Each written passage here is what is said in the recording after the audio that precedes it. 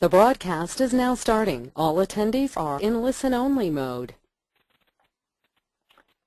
Good evening and welcome to the April 2014 Polyphonic on Campus webinar.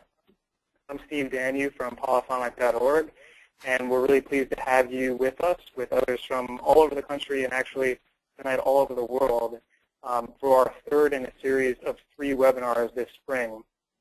Tonight we're very excited to have a dynamic duo, I think I would call it, of speakers, Steve Haase and Mike Lemire from HubSpot. And they're going to talk with us about public speaking for musicians. And I think, given the time that I've had with them preparing for this webinar, I think it's going to be a lot of fun. So just a couple of logistics before we begin tonight's presentation. You'll notice that your phone or computer audio is muted by default, just to cut down on background noise or any interruptions. But we absolutely encourage you to ask questions. And so you can do that by entering a question in the webinar control panel that you have there, and you'll see a question box. You can go ahead and type a question in there at any point in the presentation, but we'll hold them until the end. And then we'll just read through them and try to get to all your questions and talk about them, discuss them. So again, we absolutely encourage you to type them in. If something comes up at any point, go ahead and type it in, or at the end, you think of a question. And again, we'll hopefully get to all of them. So without any further ado, I want to go ahead and turn it over to Mike and Steve. Thank you very much, Steve. It's an absolute pleasure to be joining you all tonight. And thank you for Polyphonic for inviting us. So tonight's topic is going to be about public speaking for musicians. And as you are all musicians, you've probably found that sometimes you find yourself having to speak in front of an audience when you're probably much more comfortable in front of only your instrument. It is at times a necessary evil, whether it's addressing an audience or addressing a room of students, talking about some music education. So Steve Haase and I have put together a few tips that we have found helpful in our career that will hopefully help you as well. Before we begin, just want to give you a bit of a background on who we are. So here is a little bit about Steve. Thanks, Mike. So it says I did my undergrad at Eastman and then my master's at University of Maryland in trumpet performance. I went on to perform with the U.S. Navy Band in Washington, D.C. At a certain point, I shifted from music to marketing, online marketing, went into business, founded my own company, and eventually joined the fast-growing internet startup HubSpot, where I met Mike, and I've been working for the last couple of years. As a member of the HubSpot team, I've presented around the country, mostly on the East Coast, but also in Canada, and thrilled to be here. And I am a musician. I studied at the Berklee College of Music. I am a vocalist. I was a music business major there, which led me to work at Blue Note Records, which spun me around and ended up also working in the world of marketing at HubSpot with Steve. When I'm not a consultant at HubSpot, I'm singing in the Tanglewood Festival Choir here in Boston, which is the chorus in residence for the Boston Symphony Orchestra and Boston Pops. So I've had the great pleasure of performing with them all over the country, including most recently in Carnegie Hall. So just to give you, so we are also musicians, just wanted to let you guys know. We're not just some news here. So here's the agenda today. We wanted to go through some of the points that we thought would be very helpful for you to keep in mind as you move forward with your public speaking careers. So we're going to talk about all of these points being the central idea of a speech, getting emotional buy-in, the focus of tension and release, using dynamics, your go-to licks, and practice techniques. The focus of tonight's presentation is to relate the way that you work as a musician to the way that you can work as a public speaker as well. And with that, Steve Haase, why don't I hand the controls of the webinar over to you? Please.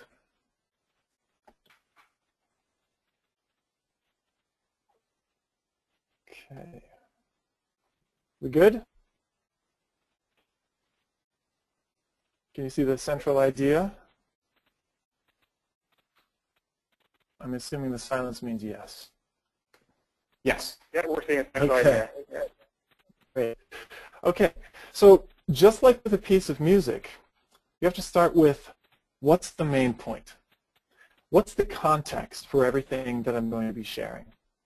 When you know the fundamental idea, the fundamental emotion, fundamental experience that you want your audience to have, it makes it easier to think on your toes and not worry as much. You know, you may forget a point here, you may forget a point there, but as long as you know when I'm done, because at some point we will be done, you know, the lights will go off, the show will be over. When I'm done, what do I want people to experience? What am I building this around? That will help enormously. For example, if you're pitching an idea for a new commission or funding for your ensemble, or if you're announcing your next selection from the stage, if you just have that one central piece that you're framing everything around, your talk will be that much more powerful because you'll be confident in what it is you're trying to explain. Clarity is the master. If people don't understand what you're saying, if they're not clear on it, you're just not going to be effective in your speaking. So being clear, knowing what it is you want to convey, is the most important part of effective public speaking. One layer deeper than that are the points that you're going to hit along the way.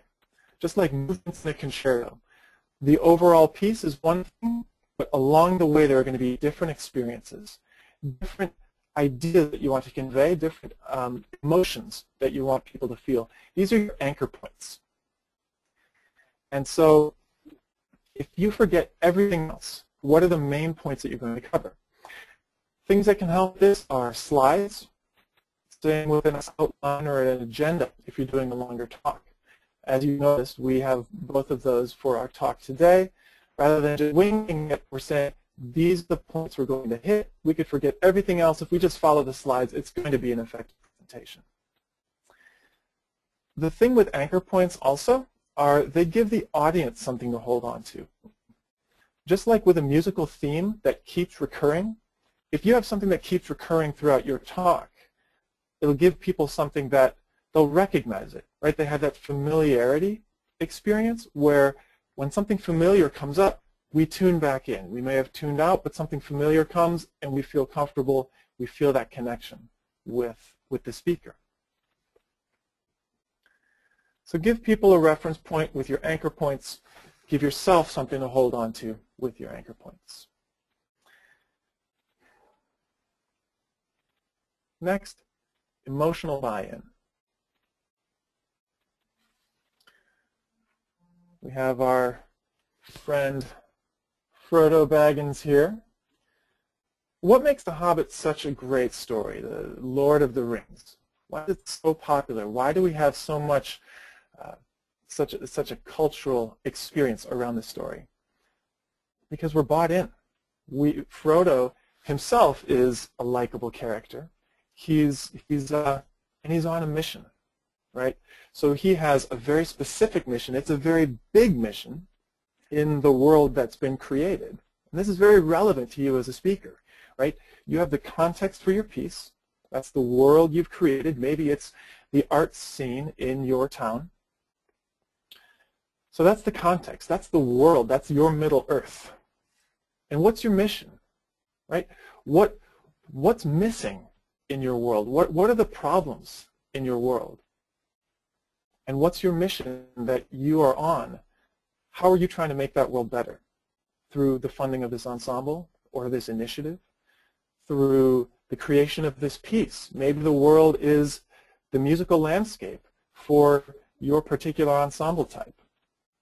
Right? If you can create a context that people can relate to and then show how your activity is a mission to improve that context, to overcome obstacles, that will serve two purposes. The first is it will give you a guiding light. It will give you your own emotional buy-in. Right? You see, in the Lord of the Rings, he has to accomplish it. Right? He has to achieve his mission.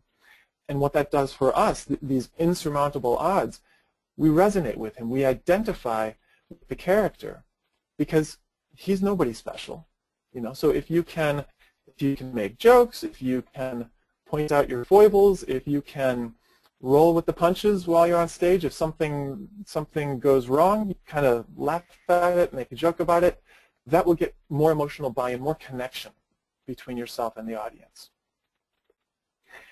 So bring in your personal story. Bring in your personal purpose for being there.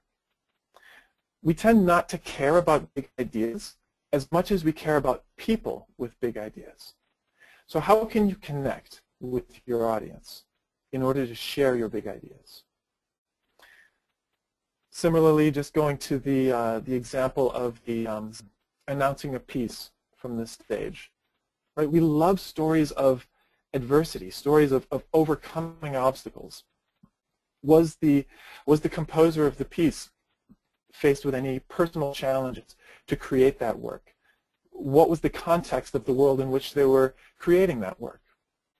All of these things, they add the human dimension, they add the human touch, and that is what connects the speaker with the audience.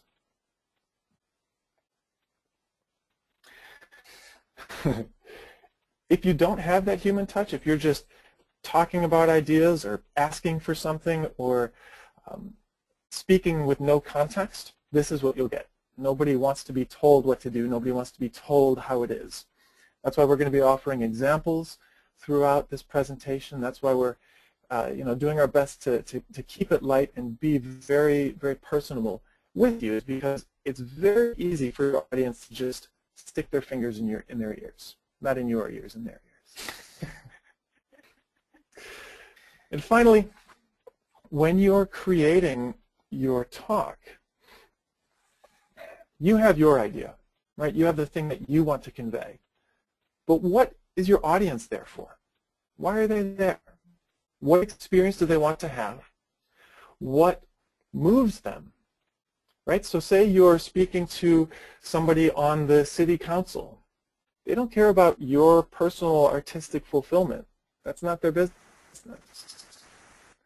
They care about the state of their town. They care about what the art scene is like. They care about the happiness of their people. If you can speak to your audience, if you can empty your own desires out and enter the eyes of your audience, that is how you will move them. That's how you can take them on your journey, is by understanding what pulls at their heartstrings. What are the common touch points that you can have with them?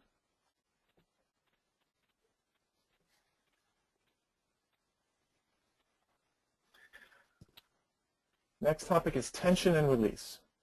This is something that, as musicians, we know a lot about. And the same thing goes with public speaking.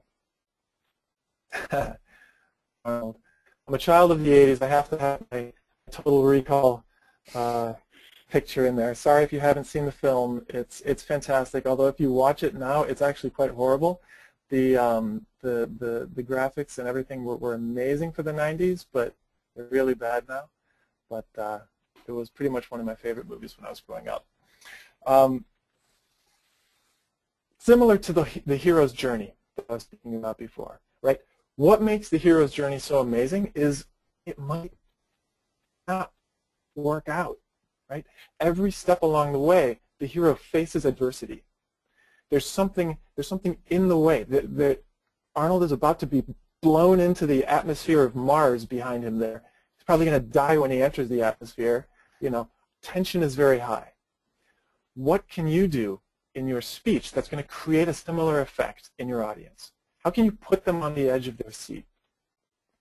What are the challenges and troubles being faced? You know, conflict draws people in. It's where the juice of the story occurs, just like the climax of a piece. It's filled with counterpoint, lack of resolution. That's what makes the resolution so satisfying. You think about Tristan and Isolde, where you have 5 hours of this chord that just won't let you go, and then finally it resolves at the end. That was one of my favorite music theory classes, was learning about the Tristan chord and how at the end of all of it, Wagner kind of works it through to a resolution, you know, doing his best as the creator, as the presenter in this case, to keep the audience in a state of constant suspense throughout his entire work. So in your story or speech, where is the tension? Right? Were you afraid of something that might not work? And you reveal how it did, how it can work. Right? You show the tension of the problem that exists right now. You draw the audience in, you pull on what they care about, you build that story. Here's the tension, here's the problem. What's the vision of the future? Right? That's the tension and the release. If it's all tension, we'll tune out. If it's all release, what's the point?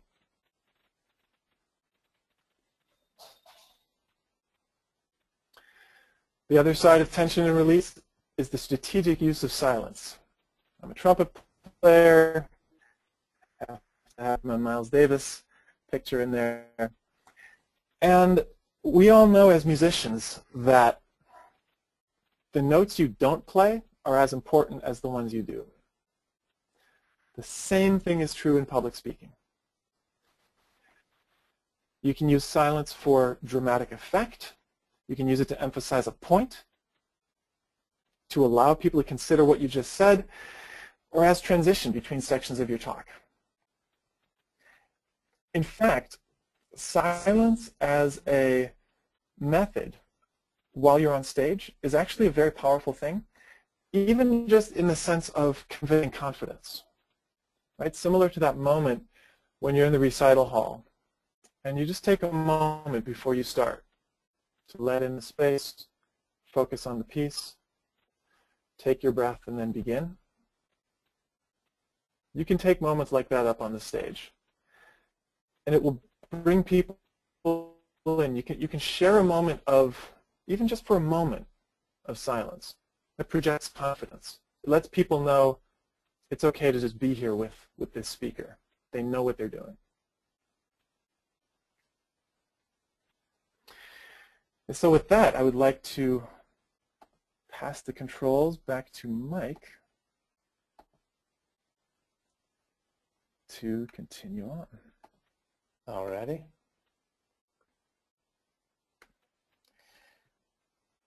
Great. Thank you, Steve. Awesome stuff. I'm sorry, everybody. I don't have any sweet pictures from movies, but I think it'll still be exciting, and hopefully you'll still enjoy my section of the presentation. In fact, I think you may enjoy it more. Because, oh, really? Yeah, really. Because we're going to talk about using dynamics here. And one of my favorite openings of a piece is the Brahms Requiem. And I will always put on the Brahms Requiem and forget the beginning is super quiet. So I'll lean in and I'll hear just faintly that the piece has started, and I'll turn up my stereo, and it grows and it grows and it grows, and all of a sudden it's gigantic. And you can use these same dynamics that you use in your music with your public speaking. Just as Steve was saying, to make a point with silence, you can also make a point using those same volume controls that you would with your playing.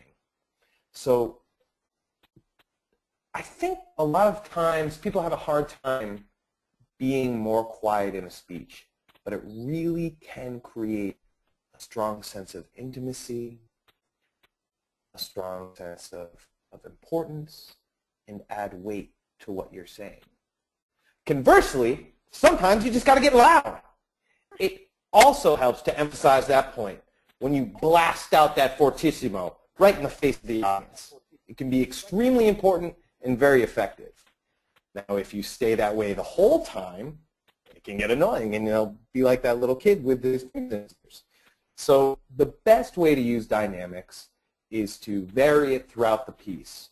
Vocal variety is very important when giving a speaking presentation. Also, go-to licks. Now, I don't know if there are any blues players in the audience, but I think that of all the players, blues musicians use go-to licks all the time. We're not always fortunate enough to be able to prepare a speech and give a formal presentation. Oftentimes, you'll be asked to speak on a panel, and you won't know what it is you'll necessarily be speaking about other than a general topic. blues and jazz and improv is very similar. You know what tunes you're going to be playing, but you're not sure exactly what notes you're going to play when throughout the evening. So you develop these go-to licks, or maybe just the head of the tune that you use to kick off your presentation. You can use the same thing with public speaking. So Steve and I work for, as he said, a company called HubSpot, and we do a lot of presenting on social media. So I know that when I go speak on social media or I sit on a panel about it, I have this one go-to lick that I use every time. And it's that my grandmother, beautiful woman Ruth, she always told me that the good Lord gave us 2 ears and 1 mouth. And that's so that we could listen more than we speak. And the same is true in social media. Blah, blah, blah, blah, blah. And then I talk about how important it is to listen on Twitter and Facebook more than it is to just promote your own work. But that story about my grandmother Ruth is a great way for me to kick off that conversation, and it's an easy place that I know that I can go to, and it'll give me a chance to think about what I want to say the rest of the time as I'm speaking. Next is practice techniques. Obviously, we all know how important practicing is. And there are a couple different ways to practice your public speaking. First is at home, by yourself. You have to get your woodshedding in, practicing in front of the mirror. This is the least glamorous part of public speaking, but is extremely important. Getting used to going through your speech, getting used to the timing that it will take to deliver your speech, knowing when to use that vocal variety throughout, mapping out what parts are important, where to emphasize, and where to stop. It's also important to practice in front of others. So whether you're at home, inviting your family, speaking in front of your bandmates or other colleagues before you deliver your grand performance, just to get a sense of if there's laughter, how long it takes for the laughter to die down. If there is confusion with your speech, getting that initial feedback is important. In addition to practicing, as you sometimes know, you'll run into those really tricky parts where you often stumble and need to work over and over and over again. That's important in a speech as well. You may stumble on a transition or not be very clear where you want to take your speech. It's important to work that part over and over again so that it becomes second nature to you. But you must also sometimes go top to bottom. Even if you stumble, it's important to go all the way through your presentation without stopping, to get a sense of the timing, to get a sense of the flow.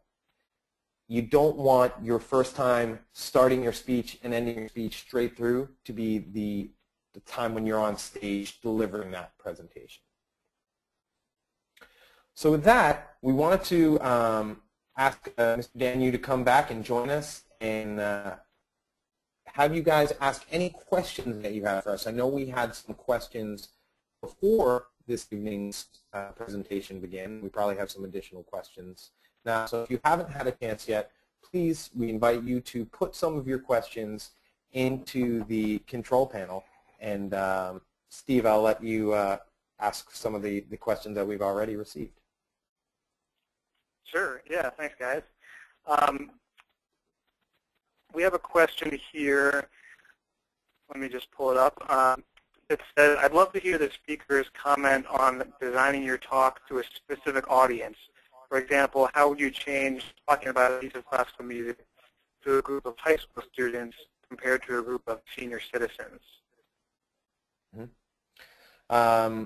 Steve, I'll start on this one if you want to jump in after. Does that work? That's all you. Great.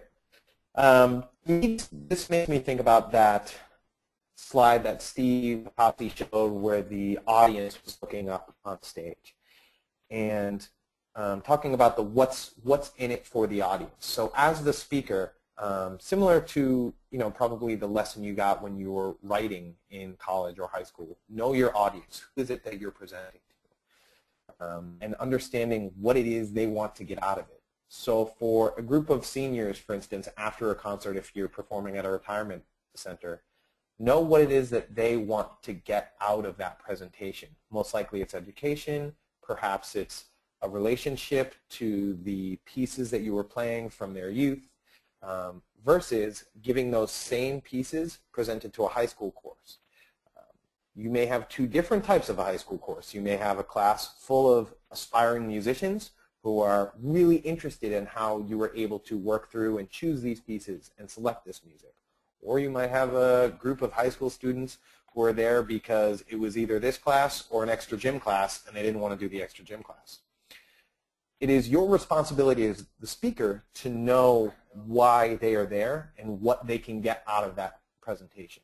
So even if it's just entertainment, you might be able to drop some interesting nuggets and educate them as well. But knowing what it is they want from you can help you direct the focus of your speech. Steve, anything to add?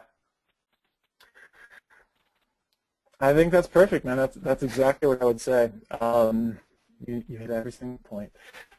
Every single one? The one thing that I would, every single point there was to make. What I'd like to do with this, though, is use an example from my past with creating a successful presentation with a specific outcome that I wanted from the presentation, but the only way to actually get the outcome that you want is to know the outcome that your audience wants. Right? So let's say you want to get a standing gig at the place where you perform for the seniors. Let's say you want to get a recurring gig at that venue.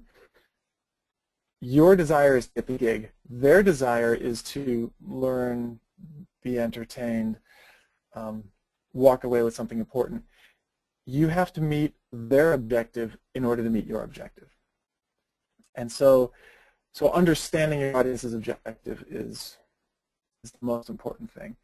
And so then do some research. What is it that they want? What has been helpful? What has been successful in the past? You know, the person who has gotten the best result from that particular audience. What did they do? Do your research. Stay up on it. I'll just tell my story. It's one of my favorites. While you type in any questions you may have.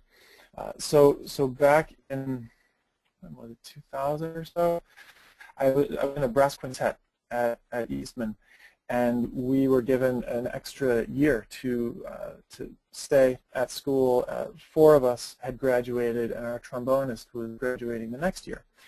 So during that year, we did a residency in Corning, New York, and during that time, we played at the Corning Glassworks, Corning Incorporated, and we went to people there, and we learned that the next year was their 150th anniversary. Their sesquicentennial is the official word for 150th anniversary. Didn't know that. And so one day, I was just sitting in my bedroom practicing, and it hit me. The name of my brass quintet was the Prism, like glass, not like a prison, Prism Brass Quintet. And that was a common misconception. Oh, the prison brass. That's interesting. Like, no, not the prison brass. The prism brass. So we were the prism brass, and I thought, well, wait a second. The prism brass, Corning glass, and my favorite composer at the time, who's still on my list of top 5, is Philip Glass. And they're having their 150th anniversary. And so I had this, the thought was born. I was like, what if Corning Incorporated were to commission a piece for my brass quintet written by Philip Glass? It's entirely possible. So I started talking with my connection, the other person I was working with, and I basically built out this whole presentation, hitting on as many points as possible why this would be amazing for Corning to do. I wasn't talking about why we'd love to do it. I was talking about why we would be the ensemble for them to pick. You know, why our track record is such that, you know, we'd be the group to roll this out and not anybody else. And so I just put together all the main points that would seal this deal. And lo and behold, I presented it. They talked it over, worked some things through, and we managed to secure budget and secure the okay to actually get a commission from Philip Glass. He and his team said, okay, we'll do it. A couple months down the road, they said, isn't going to work by their timeline, so they pulled out. But we still got a commission from a different composer, Jeff Beal, who's also an Eastman grad. It was a great piece, got a recording out of it as well. And the whole thing came just from a crazy idea that we then researched and then presented with the best interests of the audience in mind. Great. Another question we have here says, how do your principles apply to a 1 to 2 minute speech to introduce a piece? Great question. I think that certainly having your go-to licks would be in there, knowing what will work for that audience, knowing how to present that piece. If it's a certain artist that you are presenting every time, being able to speak to that artist briefly and know exactly what's going to resonate with that audience. And kind of, again, what Steve was talking about, knowing what's in it for them, what's the central idea. You're presenting that piece, but you're also framing that piece. Mm-hmm. What you say to present will be most likely you're setting the table, you're giving the audience the initial ideas and the initial emotion that they will feel as the piece begins. Yeah. So it is up to you to understand that central idea of the piece and prepare their ears for it, I believe. Haase? Yeah. Yes, sir, Lemire.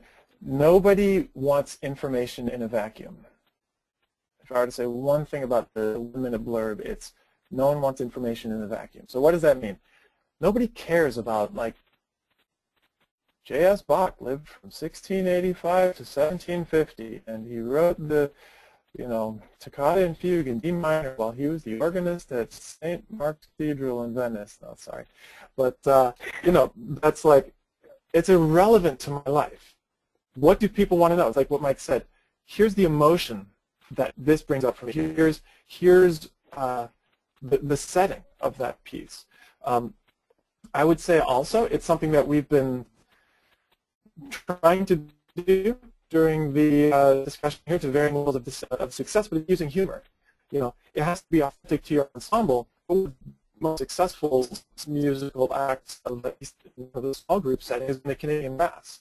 One of their principal tools of that success has been obviously their great musicianship, but also their use of humor. People want to connect with somebody on stage. When you can make a joke, when you can bring up something that's personal or funny, then that's a moment to connect with the audience. That takes the information out of the vacuum into a relationship.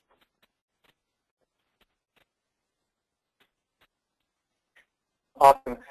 Related question that came in said, how important do you think it is to have a quote-unquote elevator speech, whether by your career, what you do, or business ideas? Yeah, I'll jump ahead on this one too. To me, the elevator pitch is a fancy way of what I was talking about, the licks earlier. I think it is extremely important. You never know who is going to be around when you're going to get a chance to speak to that one person who could change your career. For instance, and I was sharing this before we opened up the webinar this evening, at Berkeley, I was one of the first mascots they had there. It was a giant cat costume. I was Mingus the jazz cat. It was a big cat costume, had sunglasses and a beret. I never thought that I would be meeting anyone while I was in that suit. I was backstage for a concert in the suit, had to take it off, having some water, and who's next to me at the buffet table is Aretha Franklin. Of course, she was at the buffet table. I'm sorry, I'm joking, Aretha. She's a big-boned gal.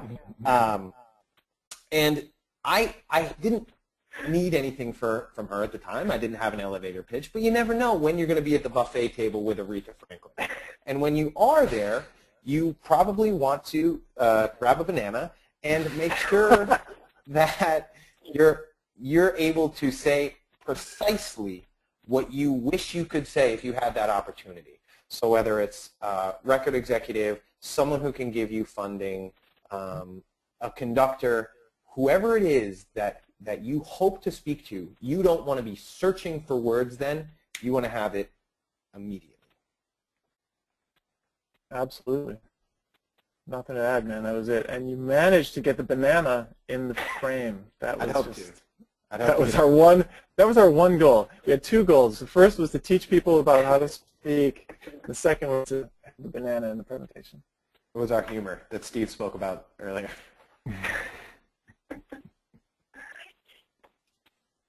Awesome. Another question here says, can you speak to using visual aids to enhance your public speaking? I noticed that you used mostly images and pictures in your presentation tonight. Oh, that's good. What do you think about text on slides? Text on slides. So there's a certain thing called death by PowerPoint, and the instrument of disembowelment is text. And so what happens is people use their slides as a crutch for what they want to say. And then they just read their slides. And that's literally the worst thing you could do. It would be better to not be there than to just read your slides. If you have text that you want to convey, that's cool. You should do it. But it should be just a chunk, just a small thing. Usually, you know, agenda items. It has to serve the end listener. Have it serve your audience, not you. Most of the time that writing on the slide is just for the speaker so that you don't forget what you're going to say. Have it serve the end user and have them have the experience of your talk. If you have a handout or you want to give an outline or even a written version of your talk afterwards for educational purposes, that's fine. Create that separately. Don't use your slides as a proxy for what you're going to say. Yeah, exactly. And what's great about that is, as a vocalist, you know, we're able to use words to enhance the music. I think when you're using visual aids for a presentation, words sometimes detract. But your images can enhance the emotion. So if I were to jump back into the slides, for instance, you know, I chose this slide to enhance your understanding and give you that moment. We've all, you know, perhaps you should all go see a gospel choir. You know, this guy looks like he is really taking it to church and some gospel choir.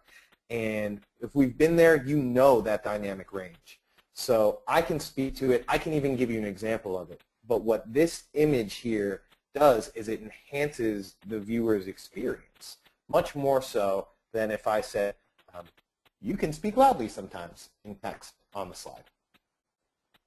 Yeah, I guess just as a corollary to that, you know, because what is life if not paradox?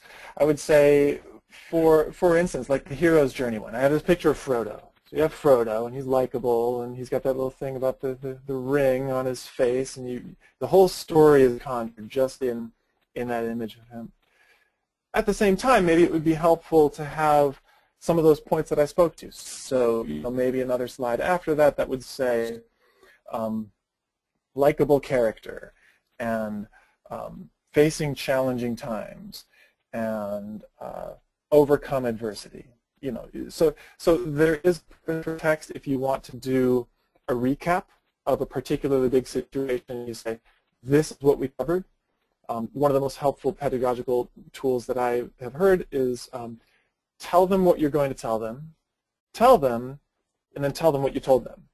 And so you can use text, bullet points, just high-level things as part of that flow to kind of reinforce either what you just told somebody or what you're going to tell them.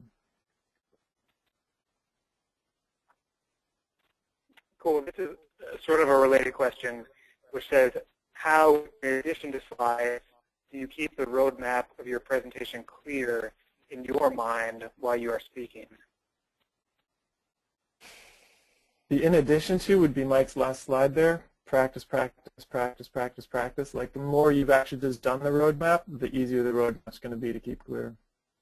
Yeah, I know as in the chorus that I sing in, we are, I think, one of the few choruses that memorize everything. So Mozart's Requiem, Brahms' Missa Solemnis, everything we sing. Stravinsky Symphony of Psalms last week, we memorized. We don't use a score on stage. And once you practice it enough, you probably know this as a musician, it just starts to come out of you. You're not thinking about what's next. You just are playing a phrase, and then it's just like you're forced to deliver the next phrase. It's beyond your control at a certain point. So practicing a presentation, especially if it's a long one, can help with that. To Steve's point earlier, also though, those anchor points. So if you're knowing that if you know that you have 4 major anchor points, and the phrases that you want to use to deliver those anchor points are blah, blah, blah, blah. You just have to remember what order those 4 points come in, and then just work to transition between them throughout your presentation. Great. Another question here says, do you guys ever get nervous when public speaking, and how do you deal with it? Are you kidding me? Come on. Who gets nervous? Sure, yeah, all the time. I had to give a presentation at a company last year, and I remember that I spent all night. I didn't sleep the whole night before because I was so nervous for the presentation. And most of the night I spent thinking about, well, you know, probably it was supposed to be an all-day presentation, so literally an 8-hour presentation. And I remember thinking, well, they'll probably be polite and let me speak for an hour, and then we'll take a break, and then they'll just ask me to go home. They didn't. It went well. It was a great presentation. But to build up my confidence earlier, forgive me, some of you may not like this musician, but I listened to a bunch of Kanye West in the morning. I was pretty tired. Kanye West has a lot of confidence in himself, so when I listened to him, it helped kind of put the confidence back in me, and I thought that I could do it. So just having that confidence in yourself, and even if you have to pretend that you have that confidence in yourself, once you get going, you'll usually, once you get that first reaction from the crowd, then that fear usually goes away for me. Yeah, same here. There has yet to be a time when I've gotten on stage that I'm not nervous, and the challenge for me and what my practice is reminding myself that it's not a problem to be nervous. And as Mike said, within the first 2 minutes, 3 minutes, 5 minutes, 10 minutes, whatever it is, at some point I will just be in the flow, in the groove, nothing to worry about. And honestly, it's just the confidence of having done that enough times to know there's nothing to worry about. If I come on stage and I have something to say, I will be nervous. My hands will shake. Like, I shouldn't hold up a piece of paper in the first 3 minutes because everyone will be like, whoa, dude, that thing's really going nuts up there. You know, so just do the things that will keep you calm and in control. But other than that, you just roll with it, and it'll be cool. Great. Another question here said, in a concert setting, how long do you think is too long for speaking about the music?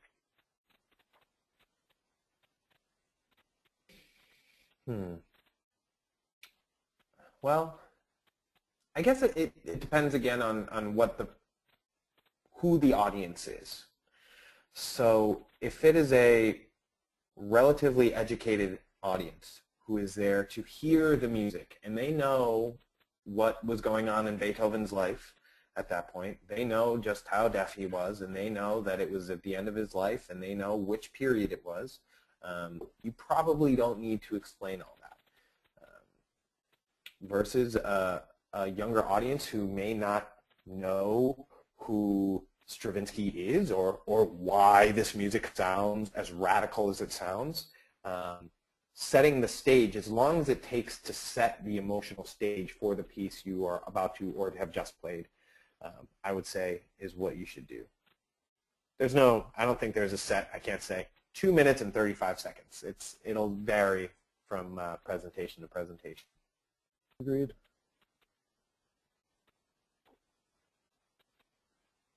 Great. Another question is, how much of public speaking is improvised in the moment, responding to the audience, whether or not they laugh at your jokes, the mood of the room, that sort of thing?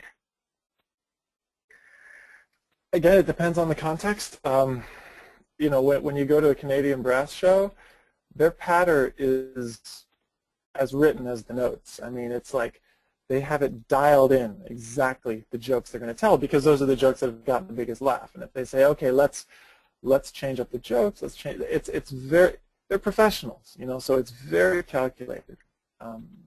They have just 2 minutes to give you that experience, to give you that big laugh, maybe only 30 seconds. And so that's calculated. That's not improvised. At the same time,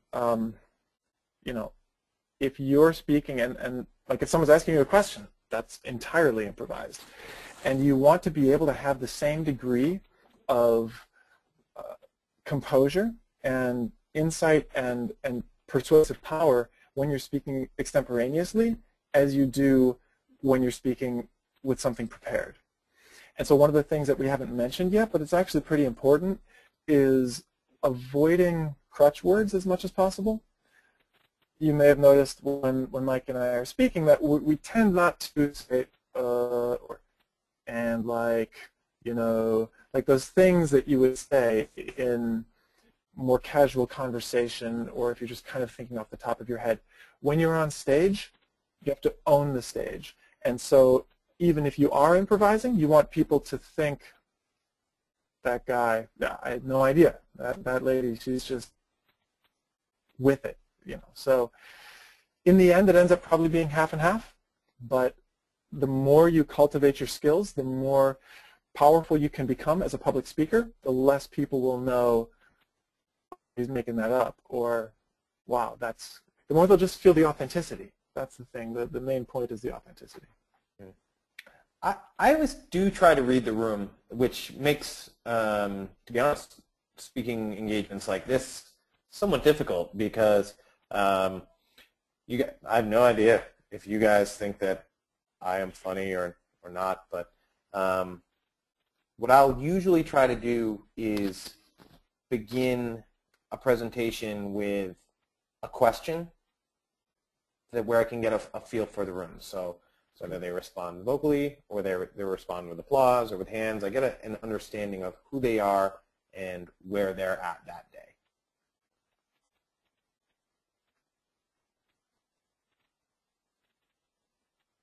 Awesome. Really interesting question just came in, which says, what is your best approach to someone who is trying to derail your speech? Oh, that's good. Wow. I'd like to hear what situations that speaker has been in before. Haase, what do you have on that? You get heckled quite a bit, don't you? Well, so here, oh yeah, well the thing is I get heckled all the time, and also, I'm just kidding, I don't really get heckled. As a consultant though, this is something that I learned in my role at HubSpot.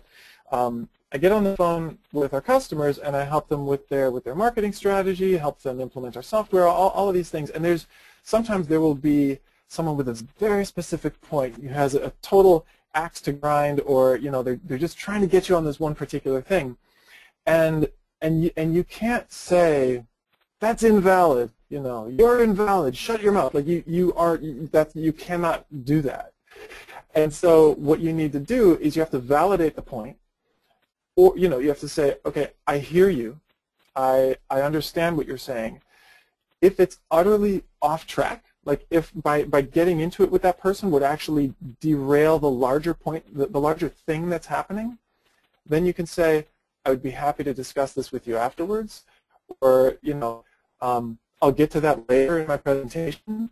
Could you please hold questions till the end? In the end, you are the person on stage. And it's your responsibility as the presenter to make sure that the whole experience is as positive as possible for everybody.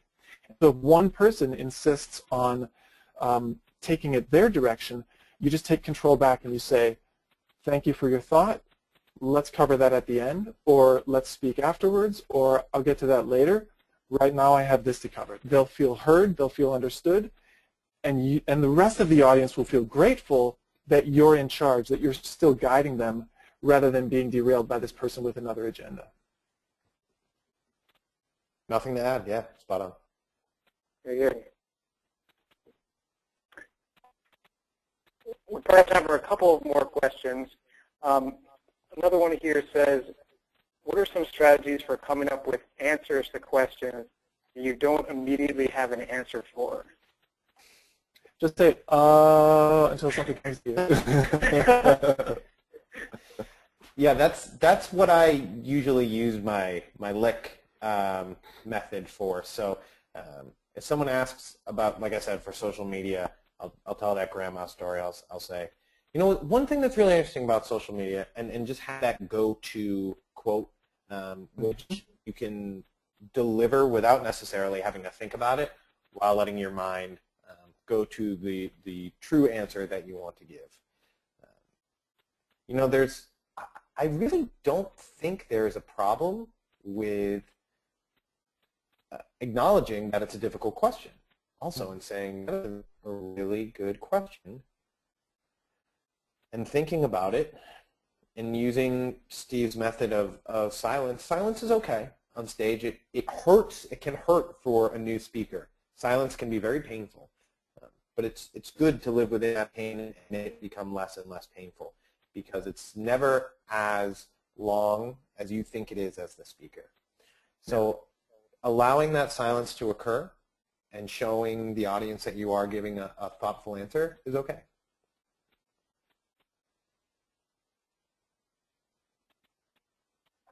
Good. Great. Well, one last question for our speakers before we wrap things up. I think this is appropriate for our webinar tonight.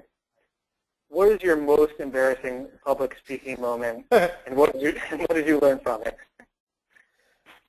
I have mine. Haase, do you have yours? I can go. Oh, I do. I have a good one. You go with yours, and then I'll go with mine. Okay. I mean, it's not that embarrassing. I had also a catastrophic one, but it was pretty good. So I'm a part of the Toastmasters group at my company, and if you get a chance to participate in Toastmasters, do it. It's a lot of fun. You will learn a ton about public speaking and make some really good friends. So I was participating in a contest, actually. It was an evaluation competition where somebody gives a speech, and then the evaluators come into the room one after the other, and they give their evaluation on the speech. So I get up there at the front of the room, and it's my turn. You know, I'm in front of this group of like maybe 40 Toastmasters, most of whom I don't know, and I had to evaluate this lady who gave this speech. Now, I'm pointing and gesturing and responding tremendously to this woman back in the left-hand corner of the room until about halfway through I realized that's not the lady who gave the speech. The lady who actually gave the talk is over there. And the woman, that's why that woman was giving me such a funny look. And so what I learned from it is, first of all, don't let that throw you. Just keep on being your bad self. And second, if you don't know exactly who you're supposed to be referring to, either say, where are you, and get the person, or just speak to the audience in general. Speak in the third person. Did you notice how wonderful her presentation was? And when she said such and such, don't even try to find her. So those were the two things I learned from my most embarrassing moment to date. Mine was a public speaking session that was not intended to be a speaking engagement. It was actually supposed to be a recital. It was my very first recital. I was a freshman in high school, and I came in and I was accepted into the honors choir right as a freshman. And it rarely happened, and so people came to hear the freshman recital, and my teacher was there, and there were a lot of people there.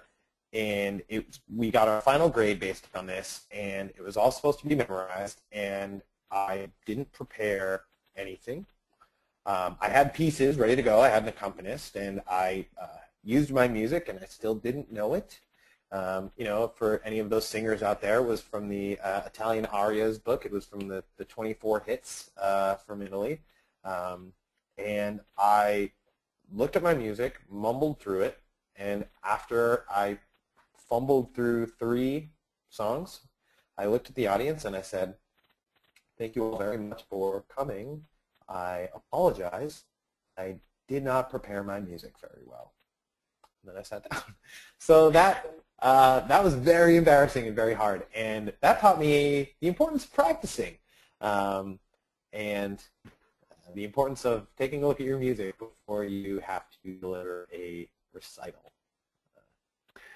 And we covered that in preparing for this talk, and I told Mike, I said, if ever there was a hero's journey story between the two of us, that would certainly be one.